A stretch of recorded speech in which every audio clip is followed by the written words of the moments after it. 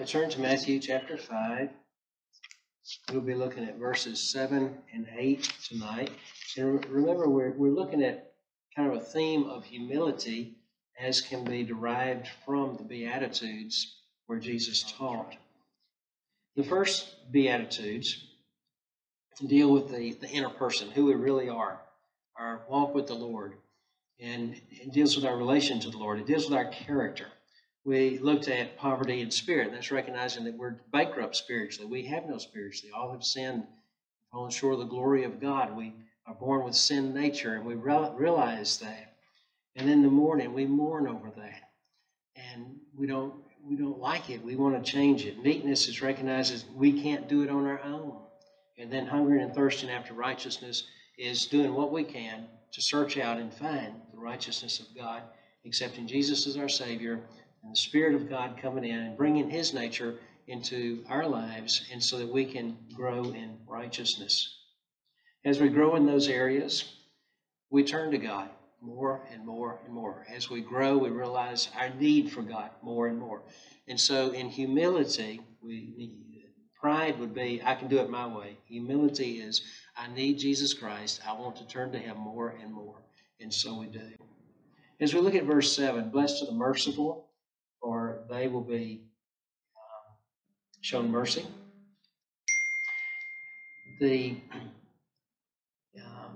This begins to change away from the inner who we are, character, ourself, to how we relate to other people outside of our life, those that are in our path. Jesus told the parable once of a good Samaritan, and a Levite and a priest passed by. And I hope you realize it by now that a priest was a Levite. They were all from the tribe of Levi. That the priests were descendants of Aaron. Aaron's sons were priests, and the rest of the Levites helped them with their responsibilities. There were some things that only a priest could do, and the other Levites could not. And then there were some things they did together. So anyway, a priest and a Levite passed by a man who had been beaten and robbed and left for dead. He was wounded. They passed by on the other side of the road. They said, can't touch him. We're going to worship. Might become unclean. But a Samaritan that was rejected by the Jews and looked down on stopped to meet the man's needs and helped him.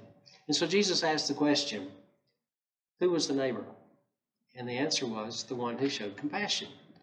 And when we look at this, we realize that the Samaritan had first had compassion, but then showed mercy.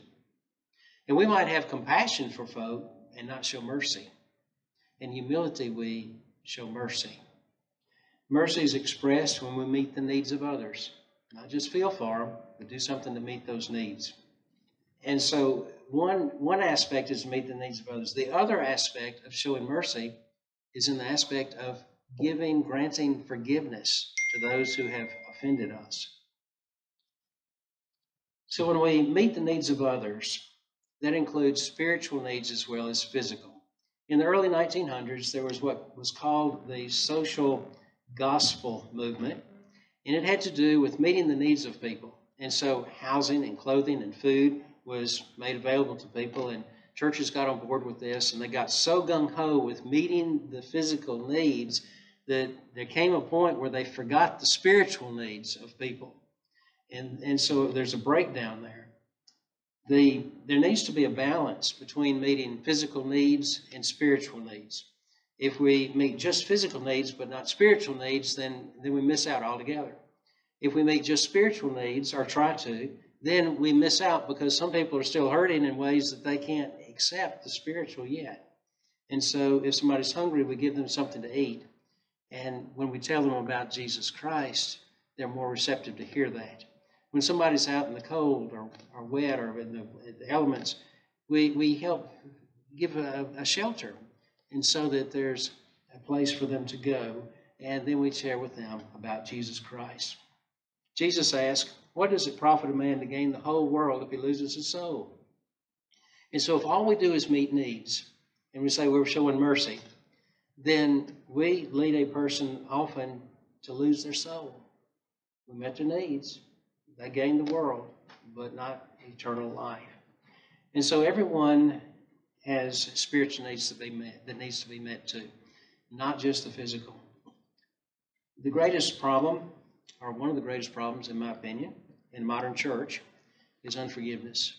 I think it goes way back to childhood with a lot of people. I think it's a generational thing, and it's growing. And so we see a lot of expressions of anger in society in many different ways. The result of unforgiveness is broken families, lost friends, lost jobs, neighbor problems, etc. And these are areas of spiritual need. Being unforgiving is not just about the big stuff. You say, well, this is a murderer and did all kind of terrible things. They don't need to be forgiven. That's not a Christian attitude, but I've heard that from church members.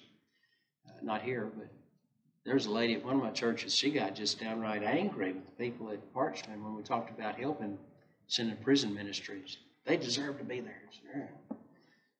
Well, that was some unforgiveness. But it's also about the little stuff. Those people that do those little things that just kind of grind on you. And it may be a habit they have. It may be whatever. Jesus said, I do not say to forgive 7 times, but 77 times. And the principle is we're to keep forgiving until we work it out. Keep forgiving.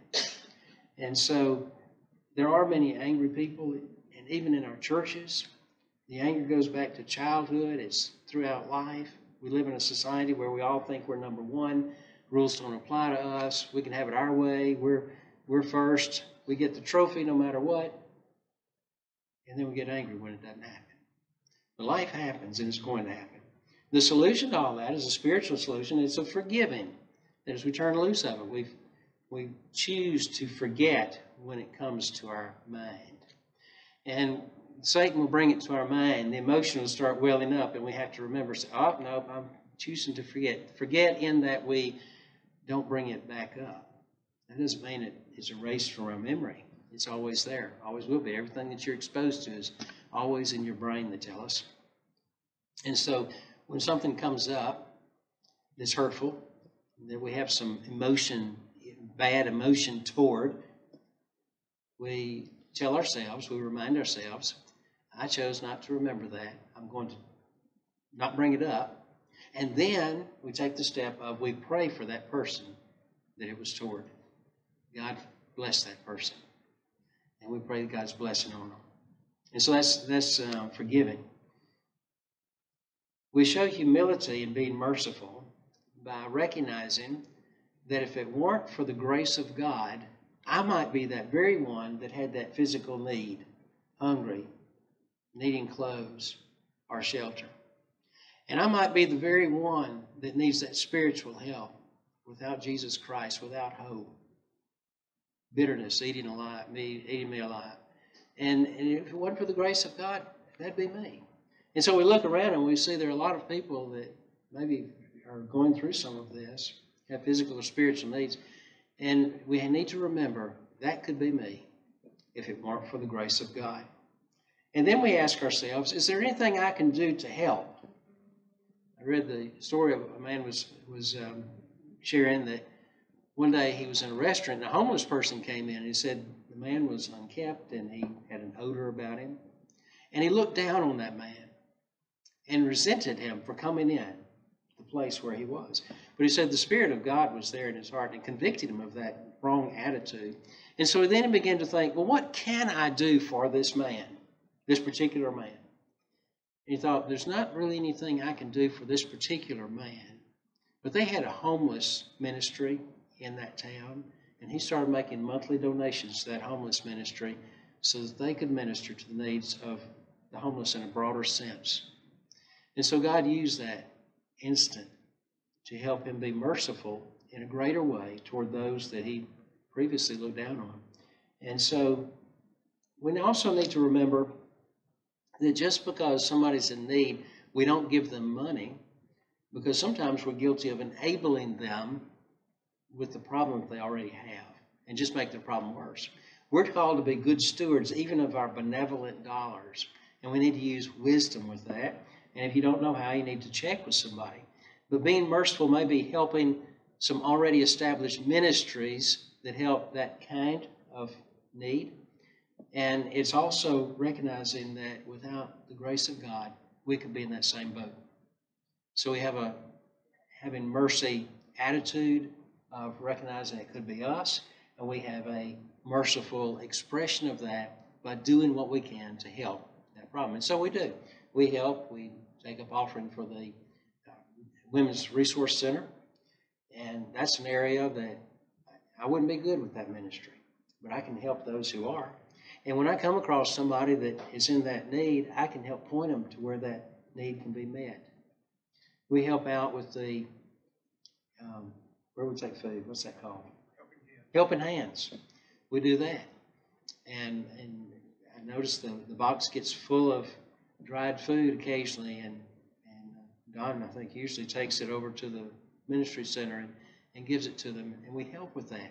And we can't help those who are hungry, but they can in a way that is wise, and it does it in a good way to help them spiritually, and not just give a handout and enable. And so there are other ways we help. We'll take mission money. I can't go around the world, but I can help those who can. I can't go to other states. I can't go all around Mississippi. And Mississippi used to, it was about 100 different ministries we supported through our cooperative program dollars, which include radio and TV and VSUs and hospital ministry and jail ministry and all kinds of ministries that were done through cooperative program dollars that we gave to our state. And then the national programs also that we help out with by cooperative program dollars. So we're helping in a lot of ways. I'm fairly confident in saying that no matter who calls you with whatever ministry they're doing and they want you to contribute, that you can say you're already helping that ministry, and it's through our cooperative program dollars. Because we have such a wide and diverse ministry network through the cooperative program that we are doing a lot of good things. And as we give through the cooperative program, that's showing mercy by our giving. We don't need to say, well, I'm giving, I don't have to do anything. That doesn't leave us from that too. What we do is local. Our neighbors, our street, our community, our town, we do locally because that's where we are. Well, in verse 8, blessed are the pure in heart, for they will see God. Blessed would be blessed or happy. Pure is a word that's used when clothing has been washed, when the chaff has been removed from the wheat, when gold has been in the fire and purified. That's what pure would, that word used for. It means no impurities. It's a life where it used to be we were sinful and that was our desire, but now our desire is not to be sinful, but our desire is to be righteous. And so we're putting away the sinful desires and we're holding on to that which is righteous. It's a life lived for the glory of God and begins when we accept Jesus as our Savior. And so happy are those with no impurities in their inner heart. They have pure desires to know God. That doesn't mean we're perfect. We never will be perfect, so we'll always struggle with that, but our desire is to be more like Jesus. And then heart is the real you on the inside. Heart is a descriptive word used throughout Scripture that means the real you. And we can also think mind, heart or mind, how we think, but it's the real you. When we think about pure in heart and humility would pray like the psalmist did. Teach me your way, O Lord, that I may walk in your truth. Unite my heart to fear your name. And so we recognize that we are not self-made Christians. There's no such thing. There's never been, never will be a self-made Christian. We are what we are in Christ by the work of the Holy Spirit and the Word of God at work in our heart and our choosing to go that direction so that God gets the glory. That's what makes a Christian. God's Word, God's Spirit, and our choosing that direction. We never do it on our own. We need the Holy Spirit in our life. We need God's Word in our life. And that recognizing that need is recognizing that I don't know everything. Pride says, I already know all that. I don't want to know anymore. I bought a new lawnmower the other day. It's a zero turn, like the zero turn I had before. And the guy that was the salesman was going to show me how to work the machine. And he said, well, you probably know how to do this. I said, tell me anyway, because I might learn something. And I did. I learned something I didn't know before. And so I wanted to go through the whole instruction speech that he was going to give me so that I could learn if I needed to, and I did learn. And that's how it is with the Word of God. We don't know all of it. And since it's a living Word, it's always growing. And if you have a garden, you know weeds grow overnight. You have to always keep going back and pulling weeds. When you read the Word of God, there's always new Scripture there. Always.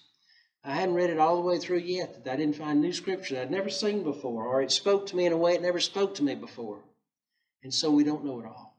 And we recognize that. And we need the Word of God. We need the Holy Spirit speaking to us. In Romans, Paul said, do not be conformed to this world, but be transformed by the renewing of your mind or heart, that by testing you will discern what is the will of God, what is good and acceptable and perfect. And so the humility is recognizing it's not about me, it's about God. God wants to do a great work in my life. God wants to speak to me through His Word. God wants His Spirit to be strong in my life. And I have to let Him. So in humility I do.